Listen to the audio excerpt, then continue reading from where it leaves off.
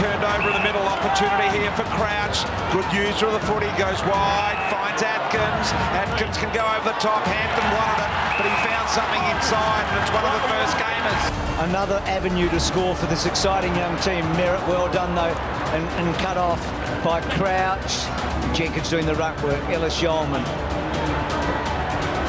Crouch again getting involved. Back to Brown. That's a good kick. That's going to give him some confidence to Sloan.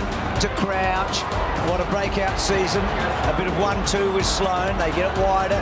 Atkins left-footed. That's neat footwork to another lefty. Has to go to the right. Crouch. Good kick though to Fogarty. Back inside to Jacobs. Got to pick it up on the half volley. Did it well for the big fella. Crouch was able to avoid and evade the tackle. He goes wide and finds Gibbs, and Gibbs just about within Bryce Gibbs' range here. Heppel and Zarak are so busy around the ground, but that's a poor kick. Speaking about busy, it's Mr. Busy. 18th touch. Already, is it? So Greenwood, Laird versus Heppel. Two of the prolific ball winners. Sloan was wonderful. Back to Crouch, back to Kelly, back to Crouch. That sideways, look a bit of Sammy Mitchell, you're right, Duck. Handball out by Seedsman, okay. Gets it to Duda. He's been pretty, oh, gee, you're a good Crouch. That was superb to Douglas. Douglas. Interesting. So Crouch over 30 yet again tonight.